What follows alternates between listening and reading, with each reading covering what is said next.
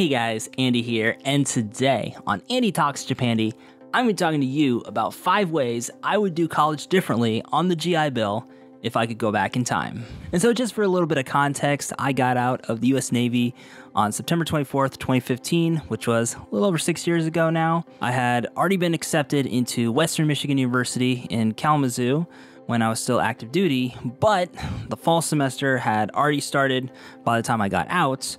So I stayed with my parents for 3 months until I got my apartment right before starting the following semester in 2016. And not gonna lie, it was rough for me at first because at that point I just turned 30 and went into college 3 months after I got out, thinking that I was basically just gonna be the old fuck, and in most cases I was. Hearing stories about 9/11 and how most kids weren't even born when it happened made me feel old as fuck, let me tell you what. So even though I'm an introvert, I find most college kids these days are very open to being friends with somebody older than them and with a way different life experience. But, like with anywhere, you do get shitbirds who need a few more years to grow up, but don't let them ruin your college experience. Now I'm going to be graduating next summer and turning 36 at the end of the year. Ooh, my old bones are aching just saying that. And if I had to do the whole thing over again, I would, number 1, do research on not just the college, but the whole area.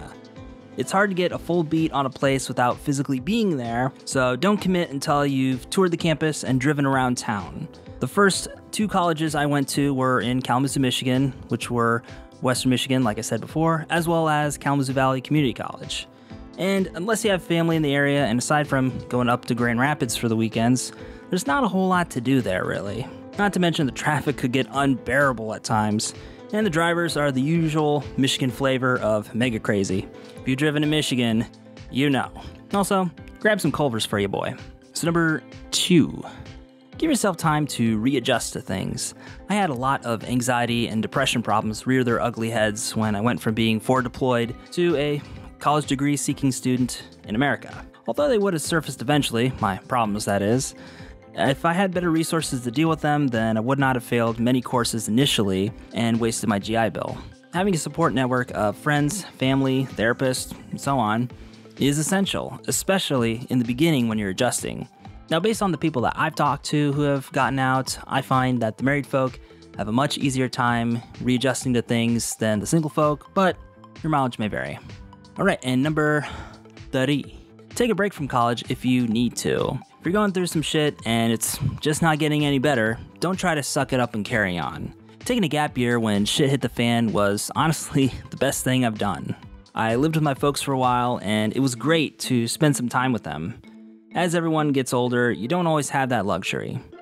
And taking time away from college also allowed me to regroup and come back into college with a clear mind and goals rather than, well, this is my college and major, I guess. Number 4. Don't spend money like you did when you were in. I burned through my $12,000 of savings in a few months because I thought I could live off of just the GI Bill, so I would just buy stuff and not worry about it. But I didn't account for not getting my first full check until 3 months into college.